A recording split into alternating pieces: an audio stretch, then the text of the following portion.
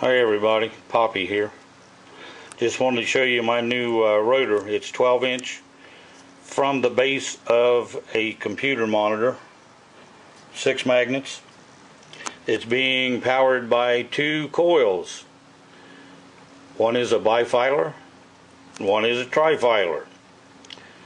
From that trifilar I have a rectifier circuit which goes to the little battery which is being charged from the motorcycle battery, and that's the motorcycle battery that went dead, would not charge.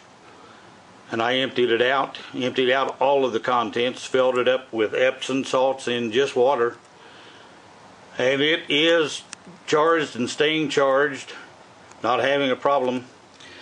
I started this little run here this morning before I just shut it off so you could see it. The voltage was 12.33 volts, and now it is about 12.28 volts. Started at 8 o'clock this morning, like I said, and it's now a little after 7 p.m. So it's been running a long time on just a little bit of juice.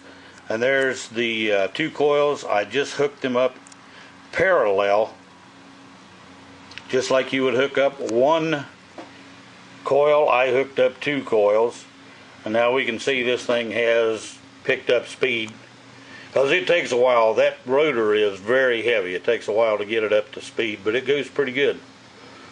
And the little battery that I'm charging at 8 o'clock this morning was about 8.5 volts, and now it's about 12.26 volts. If I had another hand, I could remove the meter from the run battery and show you the charged battery, but there's no reason for you not to believe me. It's about 2.26 volts. I see it just dropped down now to 12.27 volts. But there you are, the Bedini Daftman with 2 coils, one bifilar, one trifilar, a rectifier circuit, and the regular output charging the battery, and the dead motorcycle battery. Good experimenting.